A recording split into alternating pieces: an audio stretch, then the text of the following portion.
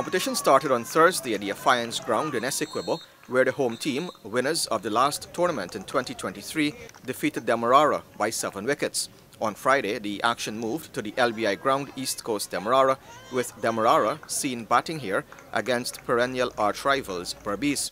Chairman of the Competitions Committee of the Guyana Cricket Board, Sean Messiah, acknowledged the significance of the tournament in helping to shape the next generation of players. He pointed out that it gives the governing body a gauge of the talent pool and the work needed to elevate the players so they can make a seamless transition to the ensuing age groups. Actually, this whole tournament was initiated by the President Biswin Singh, as you know, a couple of years back, and we had a couple bilateral tournaments. And this year brings another feature for the youngsters, of more for development than anything else, because we see that there's a need for the under 13 at this level going into the under 15. So really and truly is more about development. We want to see, who is who with the youths going forward. Messiah said the ideal is to have these youngsters play more competitive cricket, be it at the club, association or county level.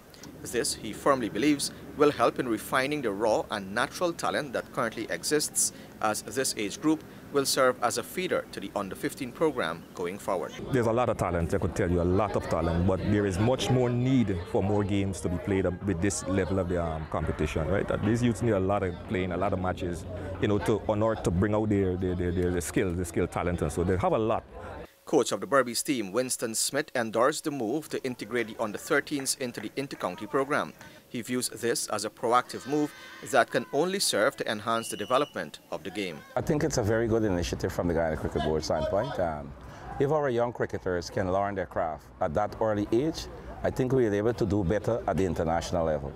When they start the age, at this age, I think it's the right age. Their biomechanics is much better. They're learning.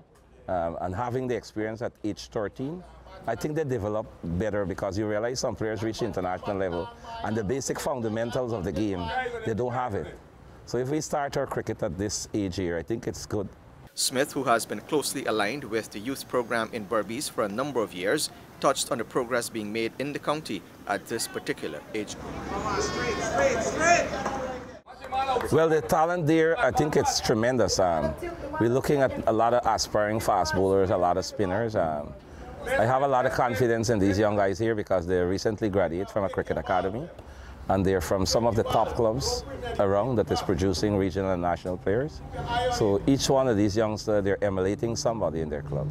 The competition will wrap up on Saturday with the third and final round at the LBI ground featuring Berbice and Essequibo.